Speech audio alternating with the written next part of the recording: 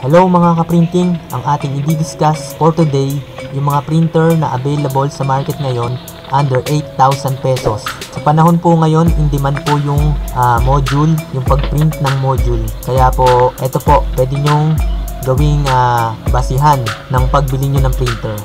Node na. Shoutout po, Rodi TV and Kuya Jigs. Salamat po sa pag-subscribe.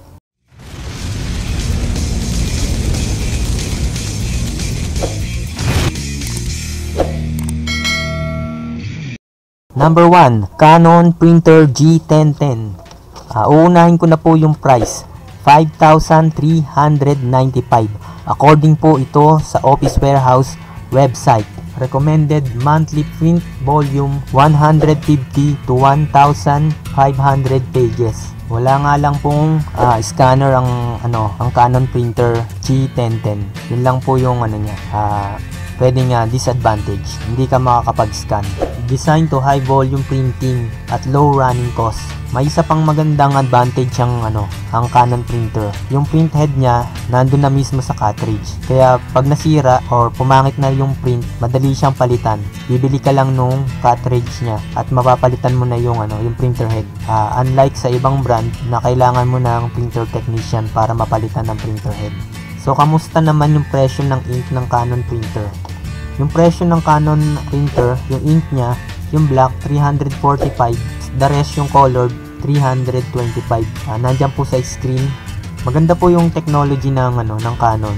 Ang alam ko pigment based ang Canon, kaya once na nabasa, hindi siya madaling mag-smudge, tsaka mas matagal mag-fade ang print out. Yung printer na to, bagay na bagay po sa pag-print ng modules, pambahay, tsaka small office.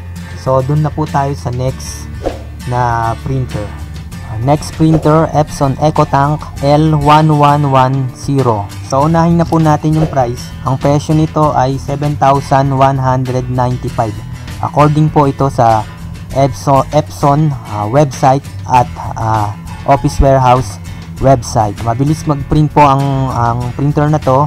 Wala rin siyang scanner. Ultra high page yield of up to 7,500 pages for colored prints and 4,500 pages for black and white prints. So sobrang tipid po ng mga ganitong printer yung mga ditangke. Compact yung design, tapos mabilis mag-print, spill free yung pag nag-refill ka ng ink, hindi matatapon kasi yung may special yung tip ng bottle niya na saktong-sakto dun sa mga tangke, kaya hindi talaga siya matatapon. Tsaka hindi ka magkakamali. Halimbawa yung yellow malalagay mo sa black kasi yung dulo niya saktong-sakto dun sa tip ng tangke. So ito bagay na bagay din po sa mga estudyante sa small office. Ngayon, tulad po ngayon yung mga module talagang sobrang in demand. Medyo po to, swak sa natin, sa badge. So kamusta yung presyo ng ink? Yung original ink ng Epson EcoTank L1110. So yung presyo ng Epson printer, yung ink nasa 245, yung black. Tapos yung colored nasa 275. Nandyan po sa screen. So kung i-compare po natin dun sa Canon, mas mura yung yung ink ng Epson printer, yung original ink. Mura yung original ink, mas mahal nga lang yung printer ng Epson. So yung Epson, napaka-in-demand na printer yan kasi ginagamit yan sa business, sa digital printing. Madaling i-convert sa gusto mong ink. Papalitan mo lang, pwede mo siyang i-pigment or sublimation. Number 3 printer, Brother DCP T420W. Ito pong printer na to ay ditangke rin. Unahin ko na po yung presyo, nasa 7,650 pesos. Maximum paper capacity 150 sheets, 80 GSM plain paper. Matipid po yung printer na to. Meron din siyang scanner. Pwede kang mag-scan, pwede kang mag-photocopy. Kung i-compare mo to dun sa next na printer ng Epson na may scanner, mas mura ito. Yung L3110. Mas mura tong printer na to ng Brother. Meron din siyang wireless. Pwede kang mag-print through cellphone papunta dun sa printer. Nagkaroon na ako ng Brother na printer based on my experience. sulit naman siya bago siya nasira. So dito sa tatlong printer, siya po yung pinakamahal.